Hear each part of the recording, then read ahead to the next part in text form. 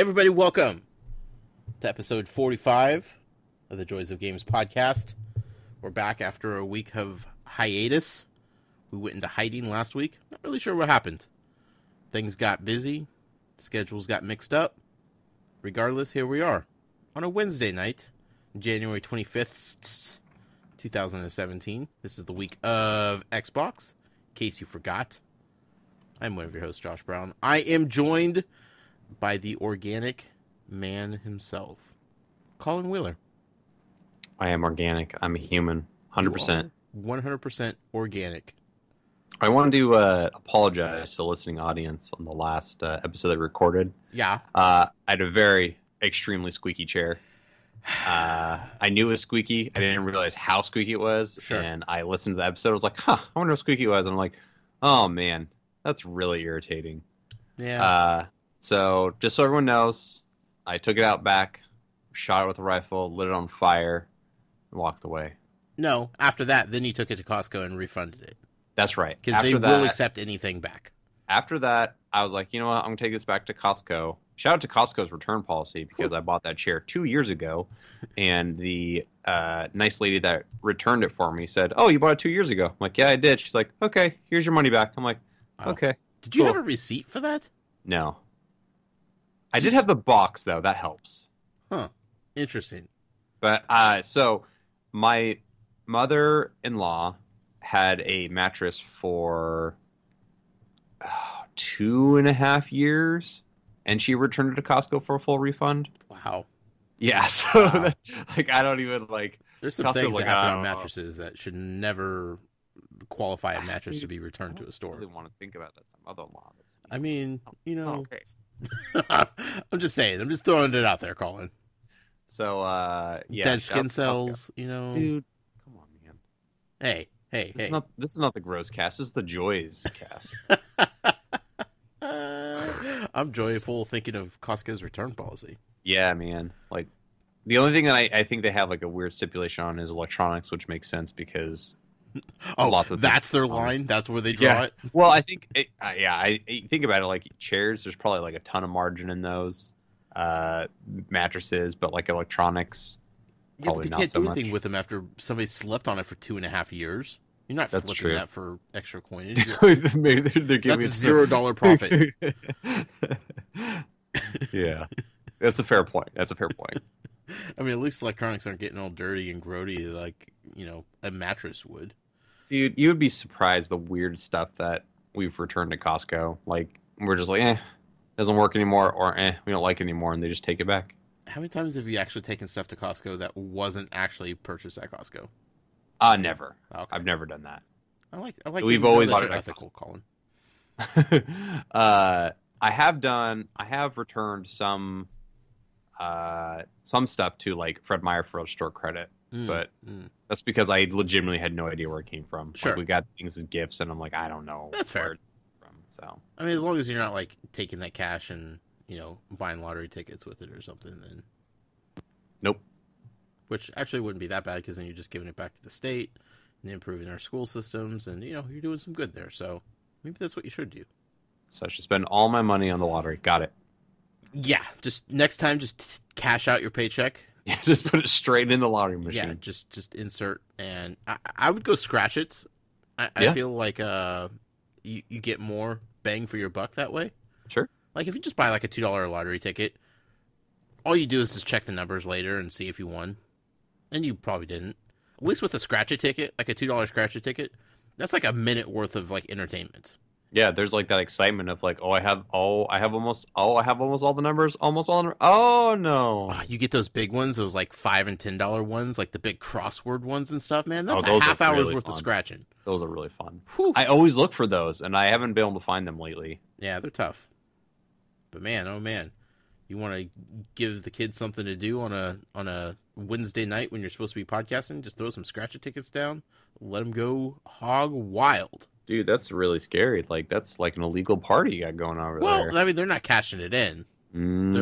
They're still playing, though. Unpaid labor is pretty much like the worst crime. That's pretty much what children are anyway. Yeah, I mean, that's the benefit of having kids. That's legitimately the only benefit. So. Yeah, the rest is for the birds, as they say. Mm. It's good to be back, Colin. Yeah. Good to talk about some video games. It's a weird time of year. Not a whole lot going on in the industry, but you could feel that, like, that tension, like that anxiety starting to popping up here and there. Like, things are ready in the industry to start exploding, and it's just not quite there yet, but oh god, we're so close. Yeah, it's funny that we were talking about, like, Madden being the kickoff for, like, fall games. Mm-hmm. I really feel like Resident Evil 7 is the kickoff for winter games. So there's just, like, a flood of games coming out from now to spring that it's like, what time of year is it again? I feel like there's a kind of a gap, though, between, like, this week and, like, the next big releases. So we have Resident Evil, Yakuza, Kingdom Hearts, all yesterday. Right. And then what's the next big one? Is it Horizon? Yeah. So I guess that's a month. Yeah. And then after that, it's just like then Switch comes out, and Mass Effect comes out, and then Halo Wars is coming out in February as well. Right. My goodness. Well, it's also the start of, like, PAX season, and the convention roundup is starting to go down. So yeah, like, the news is light because it's just like people are just holding their cards to the chest because there's a lot happening, but it's not the right time to talk about it. No. I am curious, though, if Microsoft is going to be doing their own, like, separate Scorpio event, like Unveil, kind of like, hopefully better than what the PlayStation did with their Pro, but kind of like that. I mean, they at least know they know what not to do. Yeah. Right. Have Mark Cerny lull everyone to sleep with his intelligence. Oh God, he could too. He is such an interesting man. Like, he is so smart, but he's like, it's like the PS4 Pro gives you 4. He's like C-3PO, but like a softer spoken 3PO and less robotic a little bit. And no sarcasm. Yeah. Yeah. That's what he was missing. It was a little bit of amazing sarcasm. Technology to utilize more pixels for NAC and NAC 2. Okay, quick prediction. It's kind of something that people are kind of floating out there recently. The Scorpio. Yep. Is it just an upgraded Xbox One, or do you think that's their next system? They've definitely, like, touted it as an upgrade to the Xbox One. I know what they've said. Yeah, the messaging definitely could be changed. They're also, like, the specs have leaked too. I think Digital Foundry found specs, and they said it was like 4.5 times more powerful than the Xbox One. Mm-hmm. That's a pretty big leap. Yeah. So they could very well say it is the next Xbox. I'm curious what they're going to call it. Right. Because like they messed themselves up, right? Yeah, they completely did this to themselves. It's not a bad idea to go away from calling it an upgrade to a new system, but at the same time, I feel like people are always crapping on Microsoft. I think Microsoft has had the most innovations this generation, but, like, people are still just giving them crap for every single thing they do. Like, I want to point out, like, PlayStation, while their UI is great and they have some good games, like, they are not being, like, super consumer friendly on features that people are requesting. And they're taking, the ones that they do request takes like 2 years, versus I feel like Microsoft is updating their Xbox. Colin, nobody cares about changing their name. Stop it. On a monthly basis. So they deserve more than I think the internet gives. I think they'll just always have the stigma of being the third company to come into the mix as far as like, they're still, like, the newest, Even but 360 was like the darling system last generation. I know, but, like, they're even after the Red Ring of Death. Yeah, that's true. I don't know. Like, PlayStation recovered after their $8,000 PS3 system that they launched. They are in good standing. Second with job. People. Yeah, second mortgage. I feel like Xbox is capable of turning around. I just wonder if, even if they fully intended this next console to be an upgraded version a la the PS4 Pro, but like maybe slightly even more advanced than what Sony tried to do. Like even if that was their intention going into it, of just making a middle of the road system to hold them before the next like iteration of the box. I wonder if they will, or if they've had the discussions already to switch the marketing around based on the reception of the PS4 Pro and kind of like the lackluster excitement about like the incremental upgrade that was, and be like, you know what, we just need to go all in on this next thing and just, you know, just go on and market it as a new system and not an upgrade to the Xbox One. Yeah, based I on agree what with you. Sony has done. Yeah, I agree with you. I think that's what they are going to do, but I think they're that's why like a separate event than E3 would be really good, so they can position it being like, hey, you know, this is, we're not abandoning Xbox One. There's still like a tons of games that are coming out for Xbox Right. One, and anything that you can play on Xbox One, you can also play on the Scorpio. But it's just kind of like, that's where they're going to run into the biggest problem, is like figuring how that works.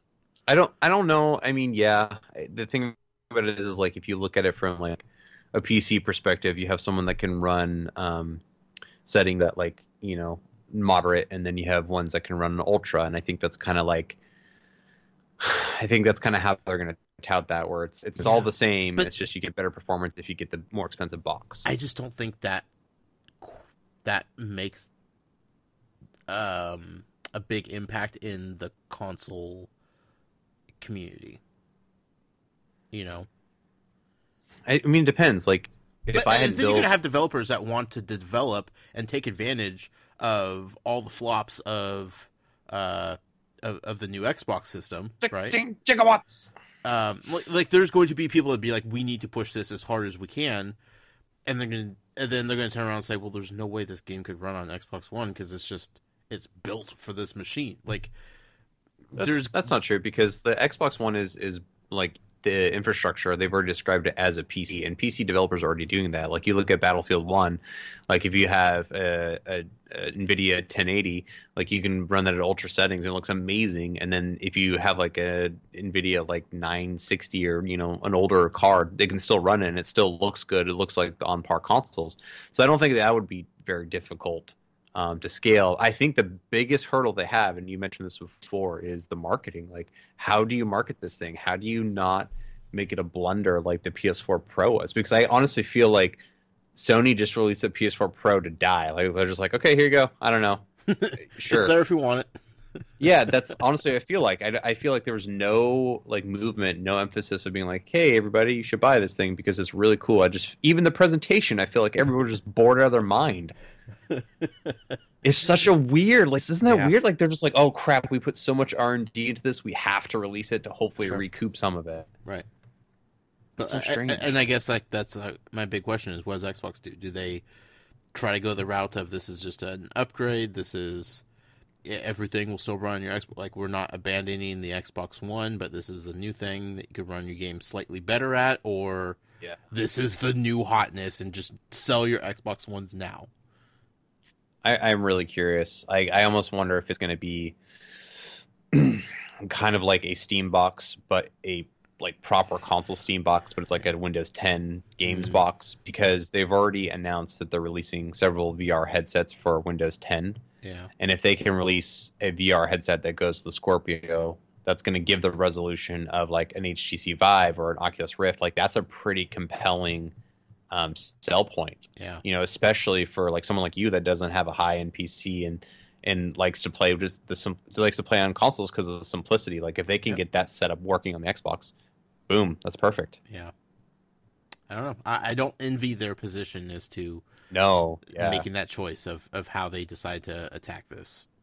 They definitely have to be really confident because they announced it this early. Mm-hmm. Yeah. So I just feel like people would be more excited about just a brand new console and be more apt to buy that than they would be of like, this is a slightly better Xbox One marketing push. Yeah, I don't think they're going to say Xbox One at all. Like, I don't think the Xbox One, like the one in particular, is going to be a part of that at all. No.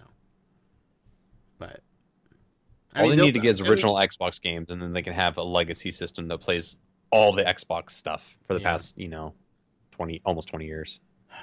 That'd be cool. Their naming, though, that's going to be important. The Xbox. It's fine. Go for it. But then, I think that'll make it their problem is like the new 3DS. They're obsessed with numbers, though. Sony's played it perfectly and just gone incremental, right? Really simple, yeah. Perfect. Fantastic. Xbox is all over the board. Xbox and then 360 and then back to one. Like, how do you continue with the numbers with it making some sense? Yeah. Like, this is the time to abandon the numbers. Like, Nintendo, they started off as just the Nintendo Entertainment System. Then it's like, oh, we're going to go Super Nintendo. And then the Nintendo 64. Oh, then we got the GameCube. And they're like, what? What's that? And then that opened the door for them to name it anything without having to be boxed into like how they were upgrading the system based on numbers. Wait. They're boxed into the GameCube? Pun intended. But you know what I mean? Like that opened the doors for the Wii to happen. Yeah, that's such a that's gonna be the weirdest console name, right? The Wii? Sure. That's gonna be the weirdest one by far. Oh. Like I'm trying to think. Is there one that's weirder than that? Dreamcast. No, Dreamcast has like a coolness to it. Like, all my dreams are here. I think the Wii is the weirdest. It's got to be. Only because it's like a made-up name. Yeah, like all the other ones I feel like are named after their respective like manufacturer, like ColecoVision and Atari and the Wii is such a weird. It's still weird. Like it's still like it's normal at this point because it's been around for 10 years, but like it's still and just it will like always be in our vocabulary going forward. Yeah, and you just think about it and you're like, Wii, and then they have that weird commercial with those Japanese businessmen coming and being like, we would like to plplay. Like, that's always going to be burned in my skull. It was so perfect, though, because I was like, oh my god, really I want those guys to show up at my house right now. That's really funny. I'll definitely play some tennis with those guys. Xbox is in an interesting position, for sure. We'll see. We'll see what happens. Before we get into news or anything like that, Colin, we need to, speaking of retrospective, we need to go back in the day a little bit, and we need to talk about a game that people may have forgotten existed. And now that I'm seeing this, I feel like maybe we did talk about this. Maybe, I don't know, maybe we're spinning our wheels here. We're going to try it. We're gonna see what happens. If we've already talked about this, I'll throw a curveball just so we can help ourselves. Yeah, write in, let us know. Be like, you know what, you guys are stupid. You guys already clearly did that. Also, kind of is showing you how hard it is to pull old Xbox games. It's not as easy as you would think. Yeah, there's not a great there's some really solid original Xbox games, but there's not many that are like I think worth talking about. I have one in my back pocket that I'm holding on to, a special occasion for. But other than that, all right, getting down there. Today we're going to talk about Viva Pinata.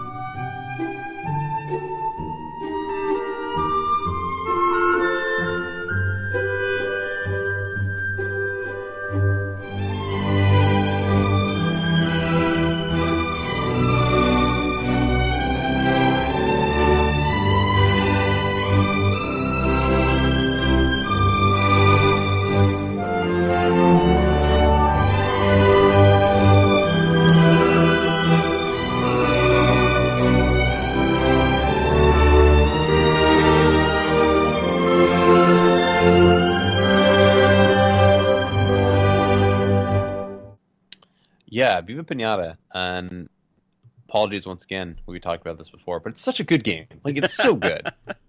Just shut up and let's talk about it again. Just let me do this. Yeah, just give Colin this moment. This was, like, rare on its like last, like before Sea of Thieves came out. This was like rare before they started doing the Connect crap. And it felt like traditional Rare. It had, had a lot of the original Rare designers there. It had Grant Kirkhope doing the music. Charming life simulator game. It's similar to like an Animal Crossing game or Harvest Moon type game with like strategy as well. But it's all in the base in this like beautifully colored world. And the animals, instead of being just like your standard like horse and like dog and all that stuff, they're all piñatas. And all the piñatas are like really colorful, and they all look like, if you were to go to store to buy a piñata to break open, that's what they look like. They're rendered just like regular piñatas. Yeah. It's really, really nicely designed. And who doesn't love piñatas? Let's be real here. Yeah, they're so cute. I am actually regretful that I have never had a piñata at my birthday. I've been to I didn't have that one as a child either. I got one for my kid, but I never had one as a kid. Yeah. I feel like I would have really enjoyed that. I mean, who doesn't like busting open crap? Okay, my only complaint about piñatas, right? This is some real talk here, Colin. I feel like the idea is perfect on paper, right? Yeah. Literally and figuratively, because things are made out of paper. The designs are great, and they're colorful and vibrant, and you fill them up with all kinds of great candies and treats and whatever. Like, everything is great about piñatas. Except for the fact of there is always a chance that fun is going to be immediately ended with one swing. Yep. Like, all those kids waiting in line, that kid at the back of the line is just like, I'm never touching this thing. I'm not even going to get a chance to swing at this thing. That's why you give them a plastic bat or something that's super weak. So they have to weaken the piñata. That's true. To release its joys. Or you get a really, really good parent who's great at like pulling the thing up just at the right time. But eventually you have to let him hit it. But like, oh man, there's always that chance it's just going to bust, right? And then you're just like, well, that's it. We're done. I witnessed a it was actually kind of horrifying at one of my son's friend's birthday party, and they had a piñata, and they hit the piñata off the string, and it was on the ground, and the kid at the time had the baseball bat, and it was just like bashing it into like a little pulp, just like Bruce Willis in Sin City, where he's punching the yellow guy's face until there's just nothing but just yellow ooze left. Sure. That's what that kid was doing to that piñata. It was kind of Negan like, baseball bat. Oh, that's a little scary. Yeah. Watch out for this kid. Right. I feel nervous. I'm going to go over here in the corner. What's that? Then he grew up to be Negan. Yeah. Yeah. Well, and then there's also like the chance of like a kid hits it and a few pieces of candy drop out, and like the kids in line think like, oh, it's on, and they start just like running towards the candy, while the kid that's blindfolded is just still hacking away at the thing. Whew. Yep. There's actually thinking about it, like I'm actually happy I didn't have a piñata as a kid. It just seems like really maybe that's why we're still alive to talk about piñatas, because we never had them. Probably. Jeez. Huh. They really need to put a public service announcement for that. I mean, it's a good thing they made a game about them. Yeah, because playing with them and breeding them and making homes for them is a lot more entertaining than hitting them. Although, you can hit them. If there's an animal that you don't like, just like in Animal Crossing, you can just kind of like play tricks and get them out of your town. This one, you just murder. You just murder it. Well, I mean, turns into candy. Yep. They have no lives, so, it's fine. No souls. No souls. They don't go to piñata heaven. They just reincarnate as another piñata. Sure. But the game is like, when you look at it, it looks like a kid's game. Like, it just looks like something like Banjo-Kazooie, which, it was designed to be a kid's game. But it has, like, so much depth. And the later levels get so more difficult. So after you, like, build up your garden, you have, like, a fair amount of animals. These little, like, sour piñatas come in. Mm-hmm. And they look like little, like, tiki guys that walk around, and they drop poisonous candy. And then the animals will eat the poisonous candy, and it'll just spread around the garden. You have to get, like, a doctor to help fix everything. So it's like you have to constantly manage everything from watering plants to making sure structures are okay, to making sure that all the animals are being fed, to also avoiding enemies. And also certain piñatas don't like other piñatas, so they'll start attacking each other, which is just adorable because you'll have like a little rabbit piñata that's shooting at little top hats at another like fox piñata who's shooting like little, or actually it was a dog piñata, I remember, who shot like little dog bone candies out at each other. Okay. And it's, you just kind of want to watch it out because it's just so cute and funny. But there's just a lot going on, and it's a really fun, Val likes to call them chore game, which I still think she should play the game because I think she would love it. Yeah. But just like in the music, you know, like I mentioned, Grant Kirkhope did it. He's the guy that did Banjo-Kazooie. A lot of all the really good Rare games. It's just like serene and like charming and fun. And there's just a lot you could do for such a childish looking concept, I guess. Sure. But yeah, I mean, Viva Pinata. I think I They poured made more two hours. games, right? Yeah, Trouble in Paradise is the superior game, which is the sequel. And the reason why that one's superior is in the sequel, you can actually invite other people online to help you garden with you, which was one of the main gripes of the first one. Is you could send little pinata characters to each other, kind of like letters in Animal Crossing. Sure. But you could never visit each other's gardens. But in the second one, you could. Right. But yeah, like I think I poured more hours into this game than I think any other game on the 360. I played this one in the sequel to death. Really? Like to the point where like I played it to the point where my save broke, and that's what got me to stop playing it. Wow. Yeah. Huh. This one came out in 2006. So this was like right after the Xbox 360 launched. Sure. Yeah. And you just fell all in for it, huh? Yep. And it is backwards compatible on Xbox One, and it also is part of Rare Replay. Yeah. Which if you do not have Rare Replay and you have an Xbox One, get on that. Like seriously, get on that. 30 games for $30. It's the best compilation I've ever seen. So yeah, for the price.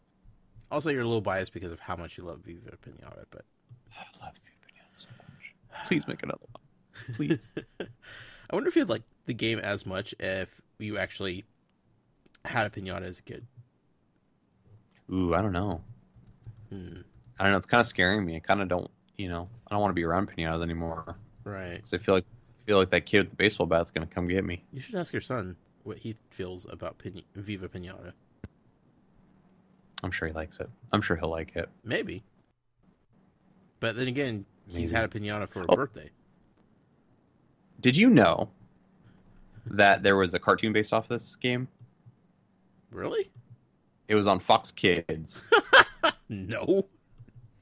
It was really bad. I imagine I remember as a teenager, I watched it, and I was like, this is really bad. You sure this wasn't like a fever dream of yours? Yeah, it definitely wasn't. Yeah, it's definitely... Yeah, I'm looking at it right now. It's definitely a thing. And you definitely remember it, huh? It was the executive producer of Teenage Mutant Ninja Turtles, Yu-Gi-Oh!, and Pokemon. Had 4 kids. Huh. What went wrong with that show? Nobody knew what it was. Yeah. So... I mean, the other three are like pretty solid shows. Yeah. I don't know. I assume I never watched Yu-Gi-Oh! Because that's for nerds. I never I watched Yu-Gi-Oh, but I never understood Yu-Gi-Oh. I always felt like he had like a bipolar disorder because he's like totally normal and happy, and then all of a sudden when he starts playing cards, his like hair gets like really spiky and he gets really serious and he looks like he's like 10 years older. Fun fact: I get Yu-Gi-Oh and Dragon Ball Z confused all the time. No, don't do that. No, I associate those two as the same. You shouldn't, because they're not the same. Also, far superior cartoon, Digimon. Did you watch Digimon? Yeah. For a little bit. A hot second. I like Digimon. It was solid. Yeah, had some good good storytelling aspects. They brought back the original Digimon characters and the original actors for Digimon Try, which is like a mini movie series. It's still around? Yeah, they just rebooted, like they quote unquote rebooted it because I think they're in high school now, all the characters. Yeah, that's how that works. So Agumon and like Tai and Kyrie like are all back. Okay. So it's like when Saved by the Bell kids went to high school and like some of the same cast stuck around from the middle school days, and then the others were just like, we're just gonna bring some new ones in too. Something like that, except all the original cast are back. Wait, for what? For the Digimon Tri. Oh, okay. The whole cast. Yeah. Gotcha. Also, fun fact, Viva Pinata had a Nintendo DS game. I did not know that. It was really bad. Does anybody actually own that? I tried it. Mm-hmm. And it's not Viva Pinata, like it's not the Life Sim game. It's like a series of mini games with the Viva Pinata characters from the Viva Pinata TV show. Oh, okay. So it's like Viva Pinata Party? Basically, yeah. Okay. And then they had another one called Viva Pinata Pocket Paradise, which they sort of tried to make it like Viva Pinata, but it just was not as good. I feel like Viva Pinata is ripe for a comeback on mobile phones.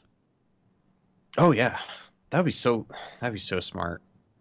Or that's the thing is like I feel like Microsoft has a lot of like really solid IPs that kind of like Nintendo that they just don't utilize. Yeah. Does Microsoft own the rights to Viva Pinata? Yeah, it's a Rare game. Oh, and they own Rare, right? Right. Interesting. Yep. Yeah, it'll probably be exclusive to Windows phones or something, so I retract my statement. You know they would. No, they wouldn't. They've been a lot better about it. Like maybe like Microsoft when the Xbox One launched, but I feel like they've been because they have like Microsoft Word on iPad now, which is kind of insane. That's because no one was buying Surfaces. I mean, they're buying Surfaces now, but they weren't then. That's right. For sure. But like they released that Halo game, which wasn't good, but they released the Halo game first on Windows Phone, and then on Xbox, and then it came out for Android, I think. It's called a last-ditch money-making effort, Colin. Yeah, I mean, yeah. But I could see them releasing this on iPad. Why not? Like, I think everybody should take a page from Nintendo and release their release mobile games for every device. Yeah, why not? And Sony's apparently developing mobile games as well, but my question is, are they going to release it on an Xperia phone only? No, they're probably just going to do like a Nathan Drake Go. Yeah, that actually wasn't that bad though. I enjoyed that. What? The Nathan Drake Go game. Oh, what was it called? Yeah, they did, huh? Yeah. Wow, mm-hmm. I was just making a joke because of the Lara Croft Go thing. Yeah, it was like a tie-in for Uncharted 4, like the loot that you got. Right. Oh my god, I forgot about that. Yeah, it was all right. It wasn't as good as Lara Croft Go, but it was still, for what it was pretty fun. And it was free, so. Yeah. Yep. Viva Pinata. Viva Pinata. Happy birthday to everybody celebrating with pinatas. Please invite me to your birthday party if you have one. Wear helmets. Wear helmets. Be safe out there, kids. What's going on in the world of Xbox news-wise, Colin? Yeah, so not Xbox specifically. This is more third-party stuff, but it does pertain to Xbox. Prey, which is the reboot of the really awesome first-person shooter that came out in the 360 era. Their reboot is finally got a date, which is May 5th. I think Bethesda saw success with Doom around the same window, so I think they're trying to release that around the same time. Mm-hmm. Are you interested in Prey at all? I'm intrigued. Yeah, I'll check it out. We talked about it. I think during E3 or some. It came up recently where there's a new trailer. Yeah, E3 was when it was announced. Yeah. I like the idea that you can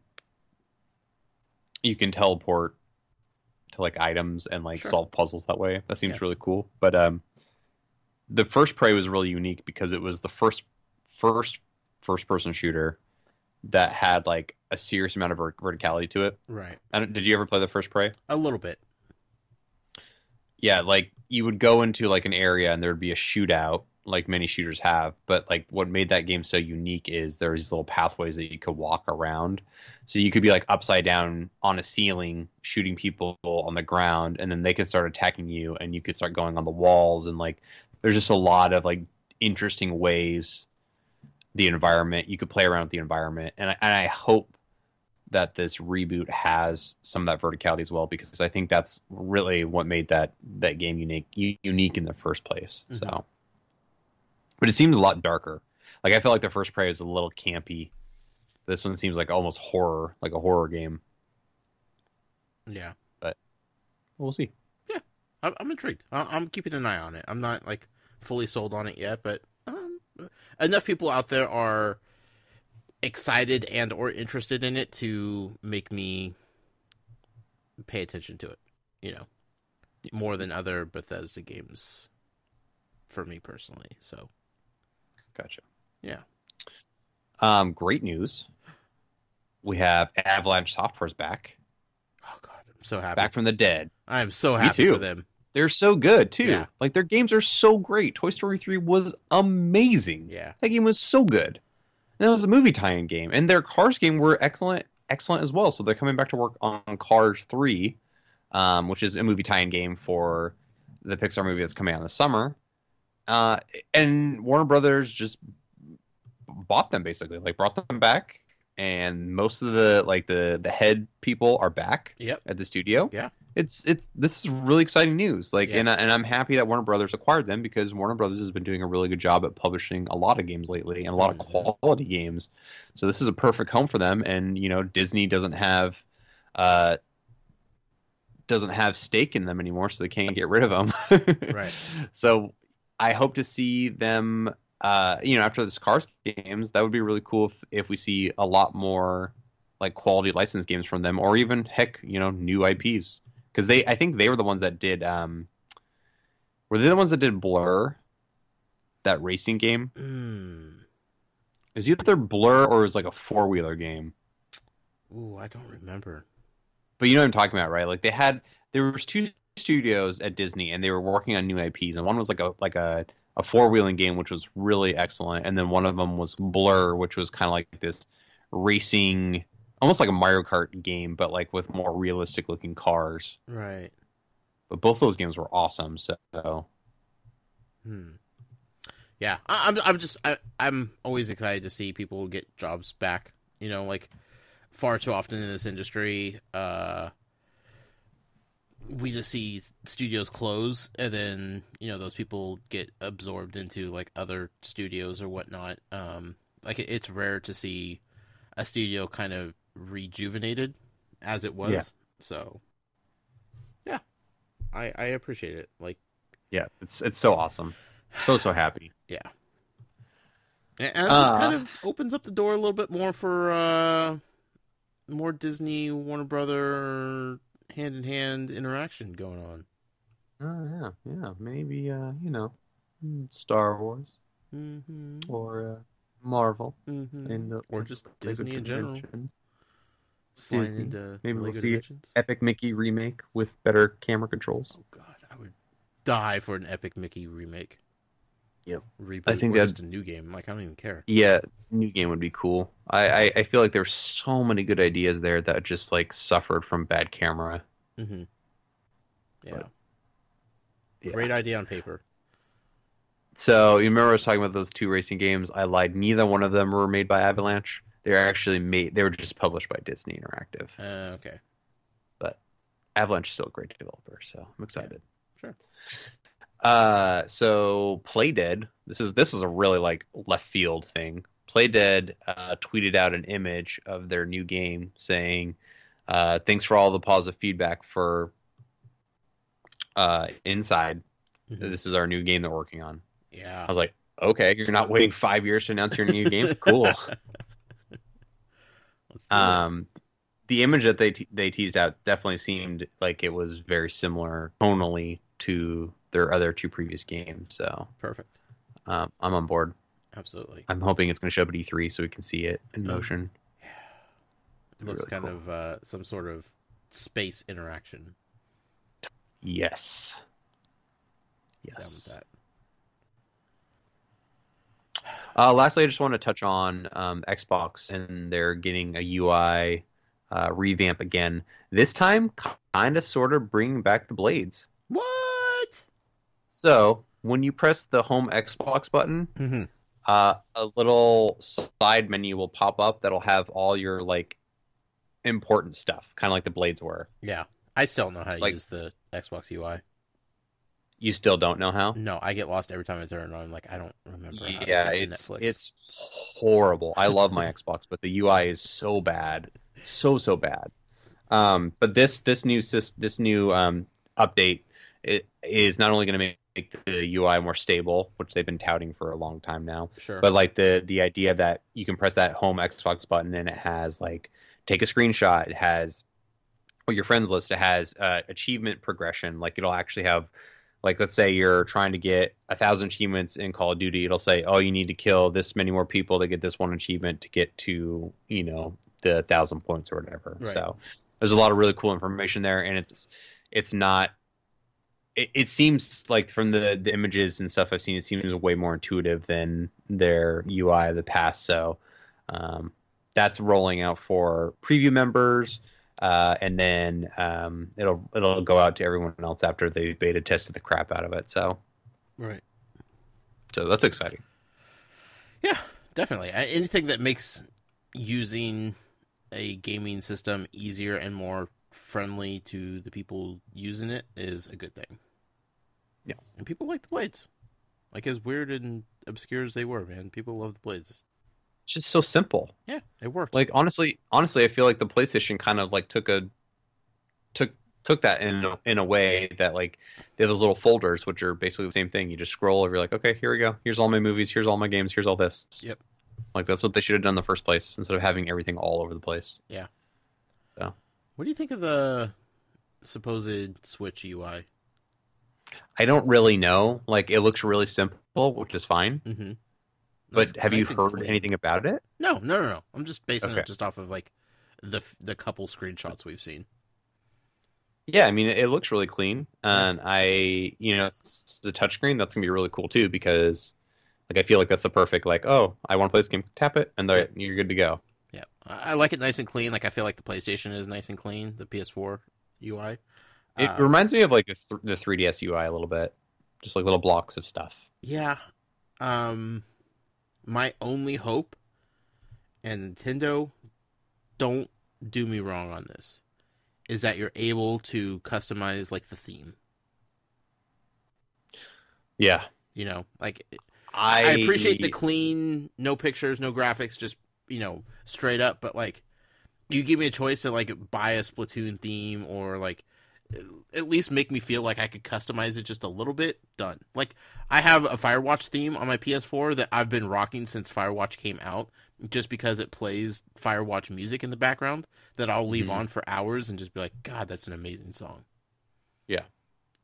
If I were a betting man, I would say you will be able to do it. Right. Because you can, I don't know if it's going to be in the way that you want it, like the PS4, but I think you're going to be able to customize it like with stickers and stuff, like the 3DS. I guess that's fine. But like, just the 3DS, let me give you some money, Nintendo. The 3DS did do like full-on themes. Like I had the Majora's Mask theme with the music. But they came like several years after the 3DS came out. Yeah, it's true. It was so late to where I don't know. Like, just right out the gate, just let me customize it. Just let me give you $3 for Breath of the Wild theme, and let's call it good. Yeah. I was reading somewhere that the Nintendo Switch had more pre-orders in Japan than the PlayStation 4. People are really, really excited for that. Did it have more pre-orders than the Xbox One in Japan? There were no pre-orders for Xbox One. Nobody bought one, buddy. There's like 4. They're still sitting on a shelf somewhere. They're 4, and it's because their parents bought them the wrong system too, and they couldn't return it. Yeah, they're super dusty. So, poor Microsoft. They try so hard in Japan. They just did. They just try so hard. I mean, you gotta give them credit for trying, right? Yeah. I mean, they didn't give up and abandon the country. They're just like, you know what? We're going to make you like Xbox whether you say that's okay or not. They also kind of canceled their only Japanese developed game too, so that kind of hurt them as well. Well, you know, Scalebound being canceled. So why develop a game for an audience that doesn't exist?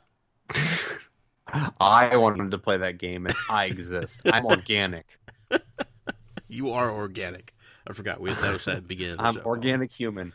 I'm not like Cable, where I'm like part robot. God, how are they going to flesh out his story in Deadpool 2? I don't know. Like, I think it's going to be the perfect contrast. The super, like, gruff, like, angry person, and then the dopey, like, goofy Deadpool just, like, going off him. I think it's just, I think it's going to be so awesome. How weird are they going to make his character, though? I don't know. Like, I don't know what they're going to do. Like, we saw Colossus fully made of metal throughout the entire movie of Deadpool, right? Yep. Like, how much are they going to lean into, like, the time traveling and everything like that of Cable? Because even with, like, Colossus being fully metal and all of the other stuff, the movie still felt relatively grounded, in a sense. Yeah. You know? But, like, I once you get into time travel, like, all bets are off. I think they're going to frame it just like they did in the first one, because the first one, the first half of the movie was him basically doing his backstory of him having cancer and his love interest and all that stuff. I think, and then the second half was like current times where he's going to actually get revenge and getting his, the girl back and all that stuff. I think with the second one, the first half, it's going to be all about Cable, and then like in his backstory, and then the second part of it's going to be him and Cable together. Sure. Defeating some bad guy or some issue, some time traveling bandit. I don't know. Maybe I mean, they've been doing that. Old Man Logan. Oh my gosh. Looks so good. It looks incredibly good. Oh god, if Ryan Reynolds and Hugh Jackman never appear on screen for a X-Men Deadpool type of movie, the world would be shorted something fantastic. Yes. I just need like a cameo. I need like the equivalent of like Wolverine in Days of Future Past. No. Yeah. First Class? First Class. Yes, First Class. Yeah. Or it's just like F off or something. Yep. And they just looked at each other like, okay, we're done here. Like, that's all I need. Like, I just need that in a Deadpool movie, and done. He's got to be in Deadpool 2, like somewhere. Like they put a Hugh Jackman in the first one because with the People magazine, which is hilarious. But at this point, there's so much like fan fervor of them being together. Yeah. He's just got to be in. There were approximately 38 jokes in Deadpool about Wolverine. So funny. So funny. Anyway, let's talk about a video game, Colin. Okay. A video game we love. A video game that's not exclusive to the Xbox One, but definitely made its mark on the console. A video game that came out last year that's still being talked about. A lot of Game of the Year awards were given to this particular game. You and I both played it. You and I both enjoyed it a whole lot. So I feel like it's time that we give this game a little the credit it deserves. We're going to talk about Doom. Oh man. Yeah. I freaking love this game. You can't talk about Doom without putting in the Doom voice. I love this game. God, so good. So hardcore. Bro. So many bad guys to kill. So many things to rip and tear. Slayer. Black Sabbath. I'm leaving my comfort zone here, and I'm not okay with that. So, Doom. Yeah, man, like this, I just recently beat it about 2 weeks ago. Yeah. And I just want to talk. I just want to gush about this game because go for it.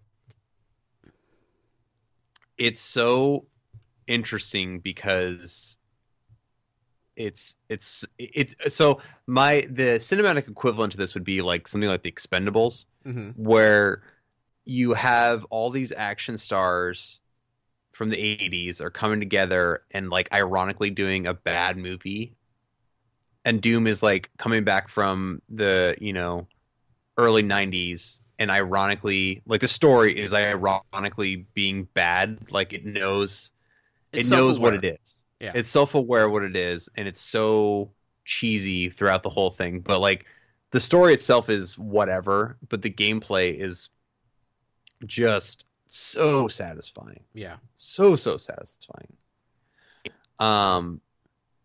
There's a gameplay loop where if you're out of health or if you need ammo, you weaken an enemy and then they start flashing, which is like something out of like the 90s, like the Konami beat 'em up.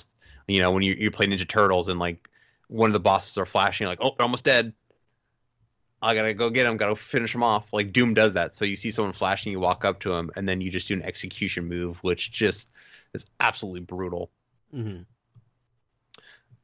But what surprised me about the game is one, it's not like Call of Duty. You don't reload, you don't aim down sights on most weapons, and you have an incredible amount of verticality. Like, the environment around you, they set it up and design it so perfectly that like if you get stuck in a rut, you can like look up and jump onto a ledge and like try to attack someone. But you feel such a badass throughout the entire game until the very end, like when you start going to, and this is full spoiler warnings, just if you haven't completed Doom, turn it off now. No, don't turn it Come off. back Just fast later. forward. Yep, come back later. You go down to hell. Yeah. Gasp. Dun dun dun. And they just ramp up the difficulty, and not like they don't ramp it up in the sense that like they give you just a bunch of really hard bad guys. They just give you a million bad guys. Sure. So you're like constantly having to change up how you want to defeat these enemies and how to play, and juggling between the different weapons with different ammo. And the only way to get ammo back is by using your chainsaw. So you also have to decide when to use your chainsaw to get more ammo to attack. And not to mention, you also have like upgrade systems, so you can upgrade your suit to have more health, more stamina. You can upgrade your weapons, which is a lot of fun. Like, I upgraded the double barrel shotgun all the way because I just love that game. And Doom, the original Doom, I use that gun almost exclusively, and in this one, I'll say the same. Later on, when you get to the very end of the game, when you're right about to fight the final boss, they basically turn the game into like a Quake multiplayer map. There's like jumps and portals and ledges, and like there's just so much going on all at the same time, and there's just so much visceral stress that happens while you're playing that game, because you can't even take a breath at the end. Like, there's just so much going on all at the same time that like by the time you're done with the encounter, you just like exhale a big deep breath, because you're just like, holy crap, I can't believe I did all that. And It's just like non-stop action in that game, and it's so intense. And yeah, I don't feel like shooters really have that intensity anymore. Like, I haven't felt that intensity since I'm trying to think, the last shooter that was maybe like Halo 2, Halo 1. Mm-hmm. Ever since then, I just feel like shooters have been very like, enemy closet. They come out, you shoot them. You go to the next room, enemy closet, come out, you shoot them. This one's just like enemy comes out from every single direction and figure it out. Right. What I love about it is, like, as much as the game scales up difficulty wise, it never feels like you're not equipped to handle what it's throwing at you. Like you as a player and you as a character kind of upgrade and level up at the same perfect rate as the game is scaling in difficulty. So, like, as you start getting just, like, bombarded by thousands of, like, enemies, it's overwhelming and it's intense, but it's never too overwhelming. You're always like, yeah, I got this. Like, it's going to be a battle. There is going to be bloodshed here, but I'm going to come out victorious in the end. Yeah, absolutely. Like, I always have that feeling of I could be successful. It's going off that point, it's kind of reminds you of the Dark Souls in the way that like you as a player feel like you're getting better at the game. as you progress. Like you're getting into a flow of like, okay, so I need to kill these little guys in a certain way. Okay, I need to kill the floating head red guys in another way. Okay, oh, I have to watch out for the charging Hell Knight because he'll take me down really quickly. So it's like you're figuring out these strategies in your head on who you need to take out first, what you can leave behind, where you need to be, like, and what weapons you need to use all at the same time, and it just becomes not muscle memory in the way that's mundane. It just becomes like second nature. You're like, okay, I know what I need to do in this situation because I've done a smaller version of this before. So, right, amazing design. Those encounters like are second to none. Shooting encounters, and I'm so excited for the sequel that they're going to be making because they leave it in a pretty brutal. I wouldn't say pretty brutal, but it was like a cliffhanger that I'm like, oh man, I really want to know what happens next, but like enough to satisfy for like an ending of one game. So if it didn't do well, it would have been fine, but it clearly did very well, and they're definitely going to be making another one. So I cannot wait for that. Yeah, I mean, it shocked people. You know, it unfortunately had that that stigma going into it because they didn't send out review copies early, that people were writing it off before it came out of this game's going to be in trouble. Like there's things that they are hiding from the press, and this is not going to be what we hope it to be. So people went in with super low expectations and ready to just rail on it, and then it just came out and just went Doom on them and was like, no, this is Doom, and this is exactly what you wanted from a new Doom. And granted, the multiplayer wasn't up to par, but like honestly, as much as people dislike and almost hate the multiplayer, I don't think that really affects anybody's opinion of the game itself, which is incredible to have like an entire other half of the game that nobody's playing, that nobody cares about, that people adamantly don't like, to still not affect the overall impact and outlook of the game itself as a whole. That's crazy. Yeah. And this game, as no pun intended, has been in development hell for a long time. So Sure. I'm just like shocked at how well it was all put together.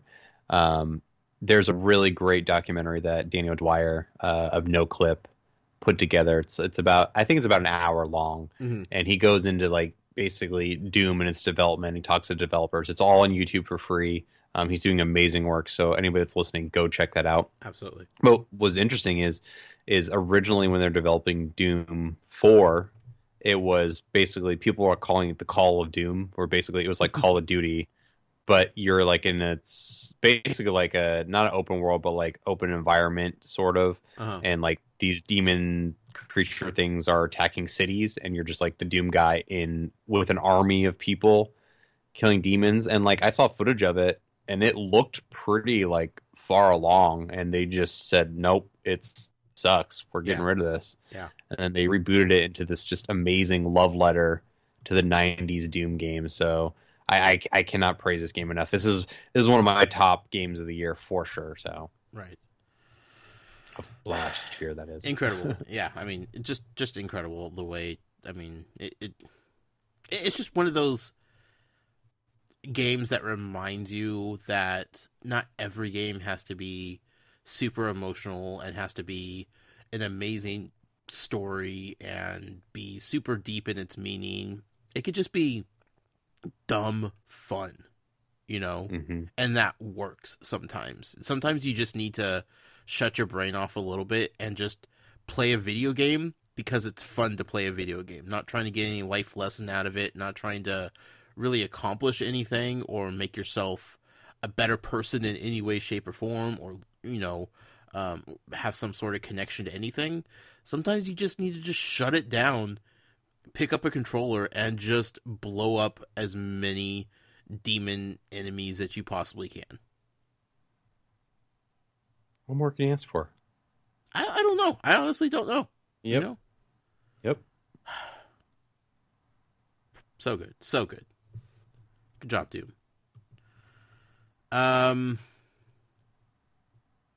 Colin? Yes. Do you want to talk about upcoming games that people may care about? Upcoming games. Well, watching you stream for a little bit. It's not an upcoming game. It's a game that's out. Sure. Watching you stream for a little bit. I was scared for you and your life. But I was also scared for me. Because I was scared Yeah. of you playing Resident Evil 7. Oof. That is on Xbox. It is getting pretty good reviews. Mm-hmm. People are saying it is a great comeback to a series. So I recommend anybody go out there and buy that for sure. My only, and I'll talk about it more at another time, but my only real question about the whole thing is why they decided to continue the sequential order of like the naming of the game, like why they had to put in a 7. Like, I feel like they could have just come out with just Resident Evil : Biohazard, and people would have been like, okay, sure, you know. Two things: one, I think it's going to sell better because it has a 7, and two, from my understanding, there is a significant like tie-in at some point. Like, I've listened to a couple of podcasts and they've talked about this, so apparently there is some kind of tie-in to the previous games. All right. Well, even so, like, I think the 7 just scares people because 6 was so not what people wanted. But then again, I don't know. I mean, they've done pretty good marketing it to be something completely different, so maybe it doesn't matter either way. Yeah.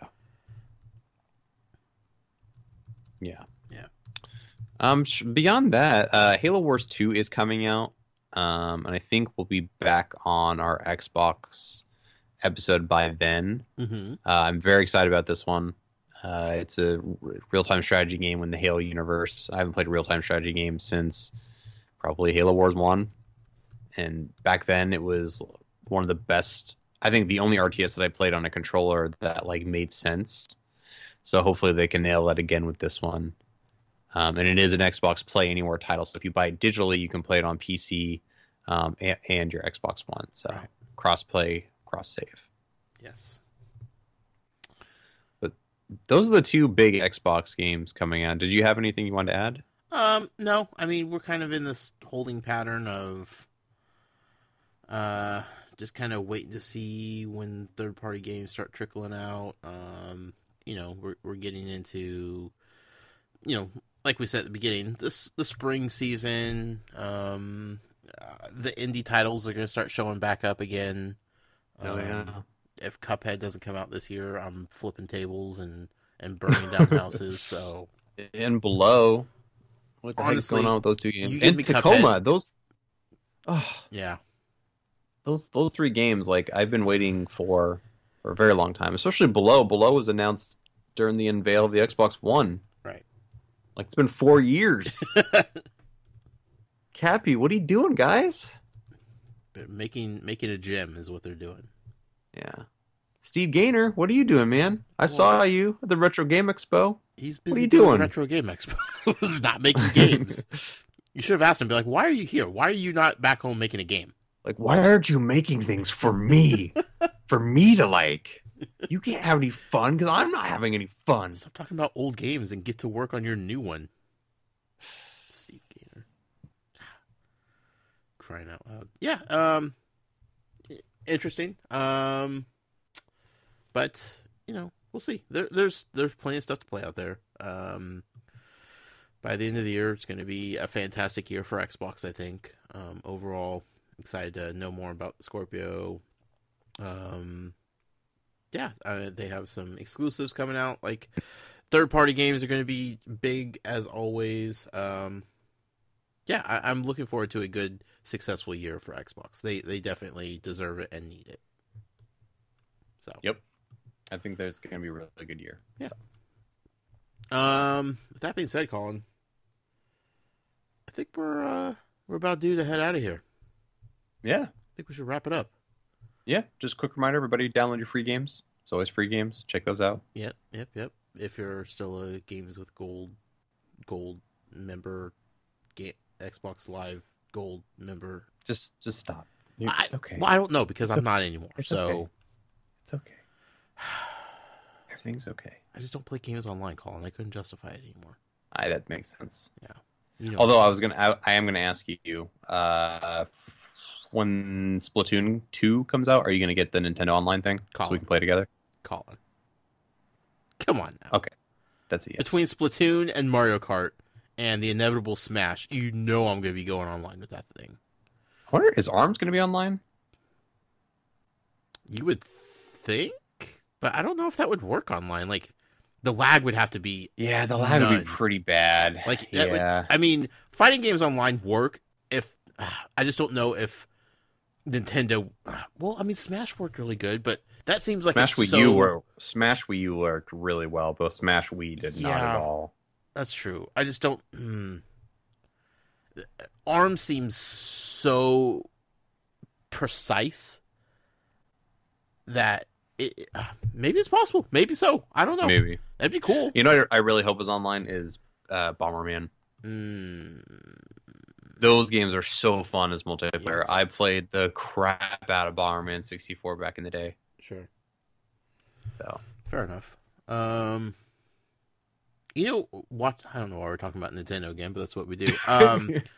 Watching ARMS, the trailer. You know what makes me think of? What? It makes me think that the Punch-Out series is going to have a revitalization here. Well, I mean, Punch-Out came back for the Wii, and it did really well in the Wii. Yeah, I know, but we haven't seen anything since then. Yeah. It's time. That's true. We need a new Punch-Out. Sounds like it. Yeah. Just saying. Bring back Mike Tyson, we're good to go. Okay, maybe not. May not be Colin, decision. Where can people find you online? They can find me on Twitter at PDX_geek. Fantastic. What if they want to play games with you on Xbox? They can add me. My gamer tag is Caboose's Hero. It's Caboose's Hero on I think just about every online gaming service. So yeah, add me on there. Sure, why not? Message me and let me know who you are before you do, because if you just add me and don't say anything, I'll never play with you. Well, that's true. Nope, never, well, never, ever, never, ever. Well, sure? Maybe, but never. Never, ever?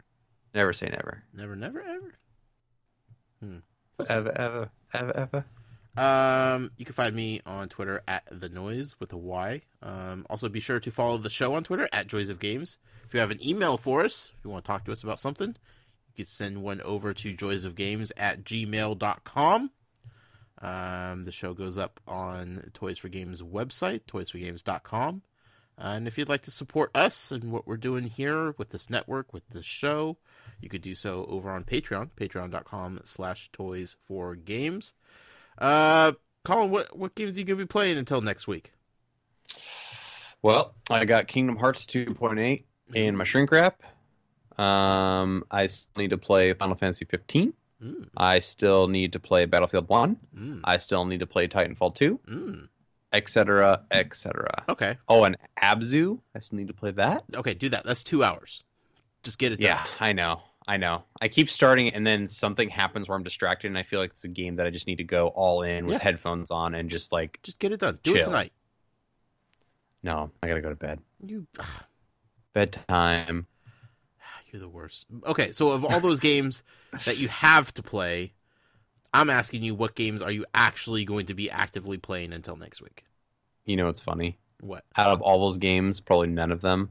I'll actually be playing Wind Waker because Hayden and I, my son, we've been playing the Zelda games on Wii U because we're super stoked for Breath of the Wild. So we just finished Twilight Princess. Sure. And now he got about halfway through Wind Waker, and now he's at the point where he has to get the Triforce pieces.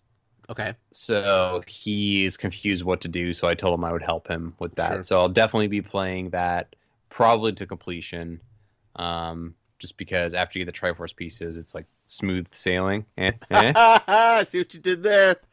From there. Yeah. Yeah. But if I have any extra time between homework and house stuff, I'll want to play some Kingdom Hearts, because I love that series. There we go. Go back to the classics, right? Yep. I like it. What are you going to be playing? Oh, I'm going to be playing a whole lot more Resident Evil in VR. Oh, man. Rest in peace. Yeah. Rest in peace, the noise. I barely made it through last night. Woo, boy.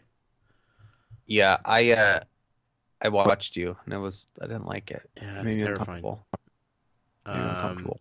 Especially you being like, I really don't want to go here. I don't want to go in here. I don't want to go here. I'm like, I don't want you to go in there either. No, because like I can't imagine what it looks like on the TV, but in VR, and I'll talk about this a lot more at another time on another show probably.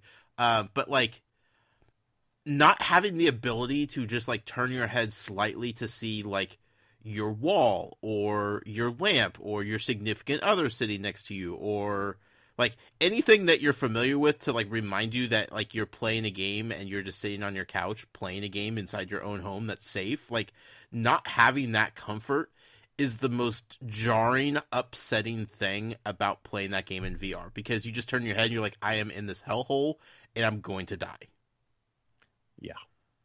Oh, Nope. Oh God, I'm getting Nope. goosebumps just thinking about it again. Nope. But I'm a glutton for punishment, Colin, and I feel like it's the only way to play the game. So that's what I'll be playing. I'll be playing a lot of that. I'm also trying to wrap up lingering stuff on LEGO Dimensions before the next wave comes out, which is February 10th. When does... Oh, wow. What's going to be in that one? That would be the LEGO Batman story pack. Yeah, story pack. That's right. Yeah. Yep. So Comes out same day as the movie. correct. So I want to wrap up Fantastic Beasts and get to the Sonic level pack. Just tidying that up before the new stuff comes out. Then I've been playing a bunch of little indie games too. Overwatch. Val and I started Overwatch. Not Overwatch. Overcooked. I was like, that's a little indie game. Well, this little indie game you may have heard of called Overwatch. I don't know if you've even heard of it. It's just Never heard of that a one. little darling. No, Overcooked. Okay. Yeah. Have you guys killed each other yet? We've barely got into it, like surface level, but it's immediately. I know which direction it's gonna go. Yeah. So- Sharon and I played Portal co-op together, and we've never yelled at each other more than playing that Oh, game God. together. So That's- Overcooked just makes me nervous. Yeah. At least with like Overcooked, everything's like on the same screen, so like your movement isn't impeded by the other person. Whereas like Yeah. playing Portal co-op, like you can't advance unless the other person is doing what they're supposed to do, and I can see how frustrating that would be. Oh, so bad. Oh God. Horrible memories. Yeah. So it's gonna be a busy week of gaming. I've started to carve out more time in my life for games. I feel like that's like a 2017 New Year's resolution of like, you know what? I need to play more games than I already do, because I just don't feel like I'm giving enough time to this hobby of mine that I love so much. So trying to do that, but like you on the other hand, you're like trying to move and like you're doing important things with life. So like you have every excuse in the world not to be playing games. Me, all I do is podcast. So At least temporarily. and half of my podcasts are about video games, so that's weird.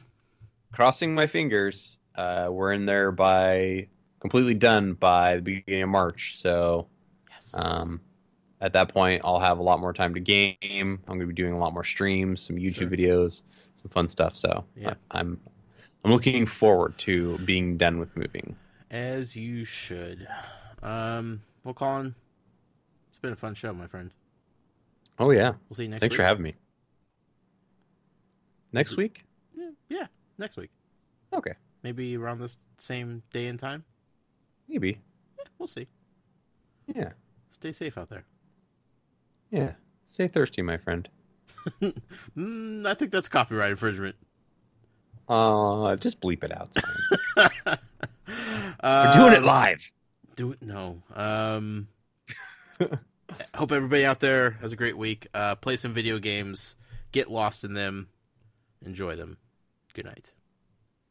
Good night.